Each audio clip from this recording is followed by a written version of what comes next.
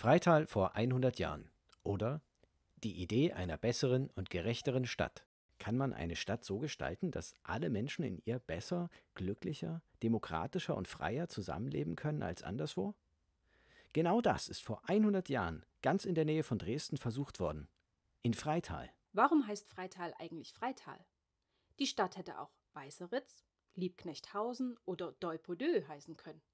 Aber dazu kam es nicht. Als man sich 1921 entschloss, die 3 Industriedörfer im Tal zu einer Stadt zusammenzuschließen, da musste ein Name gefunden werden. Der Name war Programm. Freital. Ein Tal, in dem alle Menschen frei leben konnten. Die Gründung von Freital war nicht nur ein bürokratischer Akt. Es ging nicht nur darum, die Trinkwasserversorgung oder den Verkehr besser zu organisieren. Die Gründung von Freital durch die Vertretungen von Döhlen, Deuben, Pottschappel und anderen Ortsteilen war ein Projekt. Es war der Versuch, gemeinsam eine bessere Welt zu schaffen. Die Umsetzung einer Utopie. Das Ziel war, das Leben der Menschen vor Ort besser, glücklicher und demokratischer zu machen. Freital kann stolz sein auf das, was damals versucht wurde. Aber was genau war das? Spulen wir zurück um rund 150 Jahre. Seit der Mitte des 19. Jahrhunderts finden wir im Plauenschen Grund, der vorher eher für seine unberührte Natur bekannt war, Bergbau und Stahlverarbeitung. Daher wohnten auch viele Arbeiterinnen und Arbeiter hier. Sie lebten oft unter schlechten Bedingungen und mussten hart und lange für wenig Geld arbeiten. Der Protest gegen diese Lebensbedingungen organisierte sich in Gewerkschaften und der Sozialdemokratischen Partei. Doch von der politischen Macht, von der Möglichkeit, die Dinge in ihrer Stadt selbst in die Hand zu nehmen, blieb der übergroße Teil der Gesellschaft zunächst ausgeschlossen. Das änderte sich nach dem Ersten Weltkrieg, in der Weimarer Republik. Jetzt konnte eine demokratisch gewählte Mehrheit die Stadtgründung durchsetzen. Es war der Sozialdemokrat Julius Hermann Henker, der schließlich den Namen Freital vorschlug. Freital sollte eine ganz besondere Stadt werden.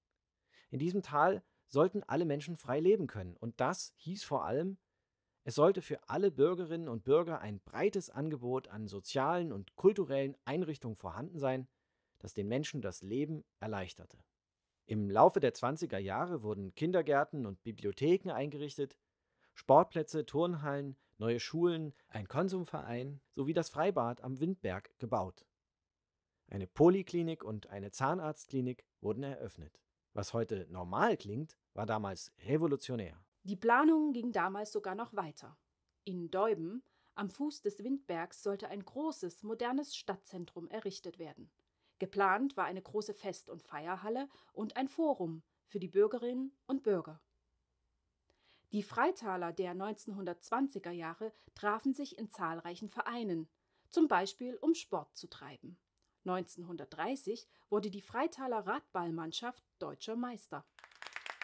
Andere Freitaler waren Mitglied in Gesangsvereinen und Chören, bei den Naturfreunden oder im Radiobund, eine Gruppe, die sich mit dem neuen Medium Radio beschäftigte.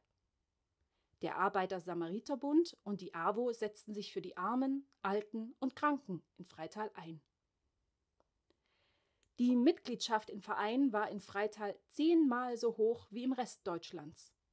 Die Menschen nahmen ihr Leben vor Ort selbst in die Hand und gestalteten gemeinschaftlich ihren Alltag. Das Beispiel Freital machte von sich reden. Im Jahr 1927 kam sogar eine Abordnung des Völkerbundes, des Vorläufers der Vereinten Nationen, nach Freital, um sich diese fortschrittliche und soziale Stadt anzuschauen.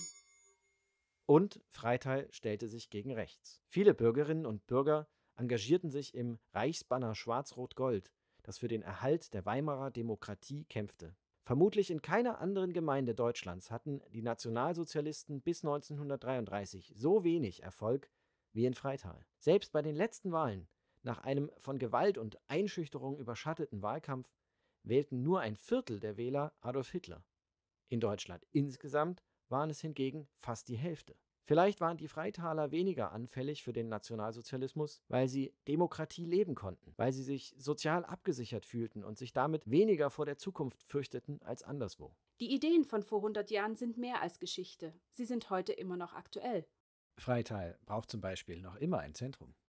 Natürlich sind manche Probleme heute anders gelagert, aber die Freitalerinnen und Freitaler vor 100 Jahren zeigten, wie man mit Engagement und einer Vision besser zusammenleben kann.